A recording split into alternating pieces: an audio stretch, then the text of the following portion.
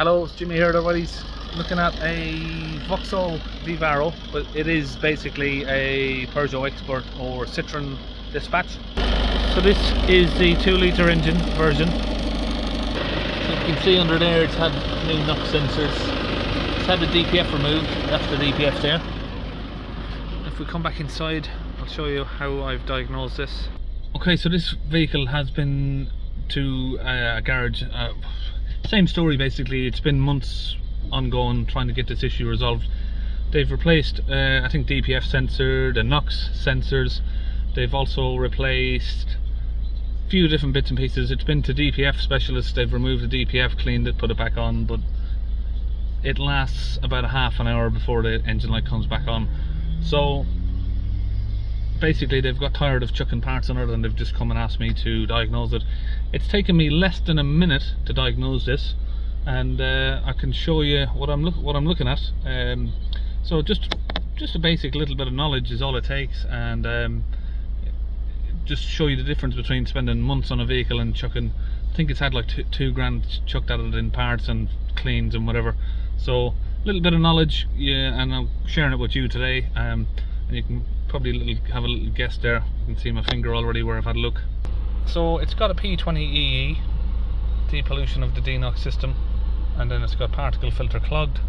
Okay, so I'm going to tell you what's happening. So the DPF itself is damaged, and the soot is now. So you say this is your DPF here. This is your DPF. You got your soot flowing in. It should capture it, and it's not capturing it. So it's getting past the DPF into your catalyst here, and it's covering the catalyst in this black soot. So that is making the catalyst effectiveness void. Basically it's not working because it's covered in soot, and then you're getting a catalyst efficiency code pop up, which then inhibits the vehicle able to regen, and then you get a blocked DPF. So if you understand what's happening, soot coming past the DPF, it's blocking up the catalyst. The catalyst then reads that it's not working, the Denox sensors. This is why they're replacing Denox sensors, and then once that's not working, the van will go into sort of a limp mode. Then your DPF doesn't regenerate, and then you get a blocked DPF. And the way I confirm that is by rubbing my finger here on the exhaust tip, and you can see. So you can see you should not have any of that black soot in a Euro 6 vehicle.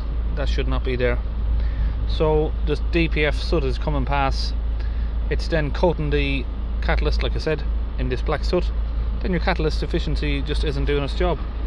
So long story short, it doesn't need any sensors. It doesn't need a Denox sensor. It doesn't need, and it's had the AdBlue tank removed as well as the PAT fluid tank as well, I think. So it doesn't need any of those parts. Long story short, it needs a DPF and catalyst replaced. They're both joined into the one canister on these, so that's what it needs to fix it. What I will say is there is no permanent fix for these. The vehicle has done 40,000 miles. These are the spanner lights you got on there. So what I always say to people is, you know, even get a lot of customers coming with these Audis as well, and they say, well, it's lasted 80,000 miles, so if I put a new one on and it lasts another 80,000 miles, I'll be generally happy. This one has lasted 40-odd thousand miles. A replacement isn't going to last as long because the vehicle is now older, it's creating more soot. The vehicle isn't running like brand new, so the new DPF isn't going to last as long, and 9 times out of 10 people are going to put an aftermarket DPF on, which doesn't really work as well anyway. So yeah, that's the circle of the Euro 6 DPF life. You're probably going to put a new one on this next year, probably need another one.